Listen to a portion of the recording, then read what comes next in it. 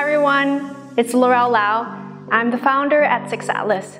Six Atlas is an innovation consultancy. What we do is enable organizations to act through utilizing the best practices of innovation management. So we've been holding innovation management workshops. Particularly, we're focused in innovation assessments. And we're holding the next workshop coming up in innovation assessments, and we hope to see business consultancies, agencies there who are looking to help their clients with maximizing the innovation capabilities. The day-to-day problem that we're trying to solve, and we have a very prescribed way because we're running on a treadmill how things have been solved itself and not going beyond it. And so if we're trying to solve the problem today and we're missing it by a huge margin already, the ways that we've been solving it previously, let's get to the next step of being able to solve the problem, because there's unknown in this present moment of what we see to be a future.